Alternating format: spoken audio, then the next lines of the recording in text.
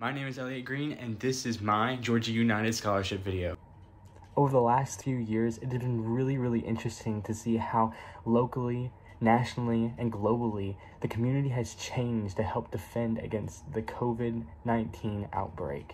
You know, growing up, you always get that age-old question. What are you gonna do when you grow up? Common ones that I heard growing up was, I'm gonna cure cancer. It always sounded ridiculous growing up, but it really made an impact on me. You know, there are millions and millions of unanswered questions and thousands more that we haven't even thought of yet.